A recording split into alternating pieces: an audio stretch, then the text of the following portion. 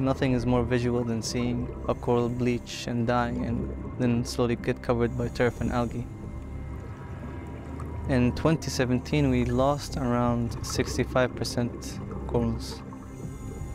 Almost similar in 2021. The seawater temperature exceeded 39 degrees. But that doesn't tell the whole story. You can see this as the front line against climate change.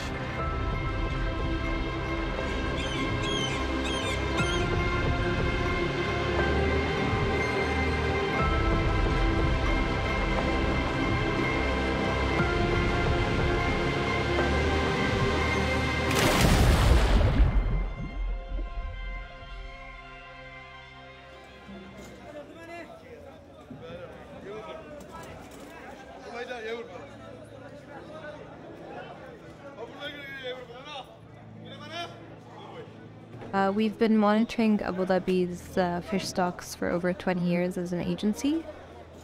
We have staff that are available every day at the landing sites, both interviewing fishermen and taking length frequency samples to estimate, the status of the stock.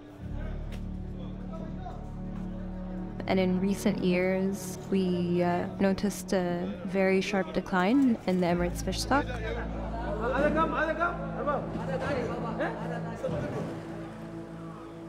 My grandpa was a fisherman. I grew up very much connected to the sea, so it was always something that I wanted to conserve and protect.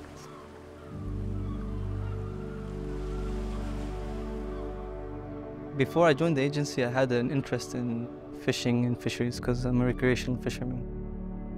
And when I started joining the agency, the bleaching event was occurring at the same time. What caused the mass bleaching event was high seawater temperature. And that brought to me to focus just how drastic it affected corals. The Arabian Sea is characterized by naturally high temperatures, high salinity, and relatively shallow waters. This makes corals here even more vulnerable to a changing climate. But the initiative aims to turn this heat into an opportunity. So the way we assess the corals, we lay down a transect on the reef and we take quadrat images using this with a still camera. And we take the images and we assess them back in the office. It can be an uphill battle sometimes, especially when we're dealing with things like mass bleaching or mass die-offs. And that motivates us to preserve the environment more than ever.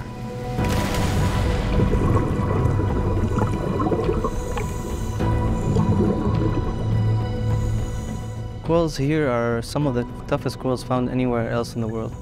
They're able to withstand extremely high temperatures. We're mainly focusing now on resiliency and finding strongest corals and trying to spread the genetics of these resilient corals that have been able to withstand back-to-back bleaching. The Gulf is considered a living laboratory for climate change. Researching how corals around the world might be able to adapt to the climate crisis couldn't be more urgent. Not only are they the first ecosystem that could go extinct, but a quarter of all marine life relies on them. If corals fail, so do fish and fisheries.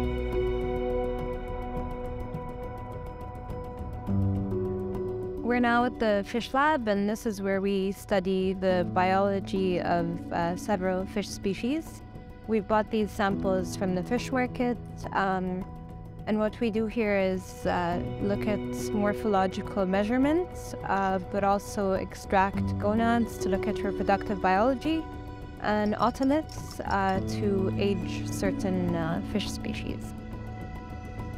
Our work involves looking at the health of the fish stock and also working on policies and regulations in order to ensure that we sustain a healthy fish stock for future generations. Although we're seeing very positive results from the policies that we've implemented, it's also important to stress on how healthy habitats play a crucial role in the restoration of fisheries. The various habitats here in Abu Dhabi from mangroves to seagrass to corals, are all interconnected, and species flow within them. Abu Dhabi is now also on a mission to restore seagrass. This will create a habitat for many marine species, such as the dugongs, all while absorbing carbon and filtering water for the future survival of corals.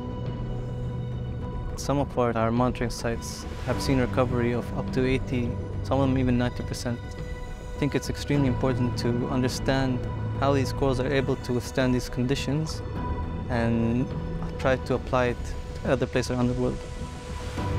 There's a lot of things that are understudied or actually undiscovered in the region. So I think there's a lot of work that needs to be done. And I know there's many risks to this project, but I believe the risk of inaction is far greater.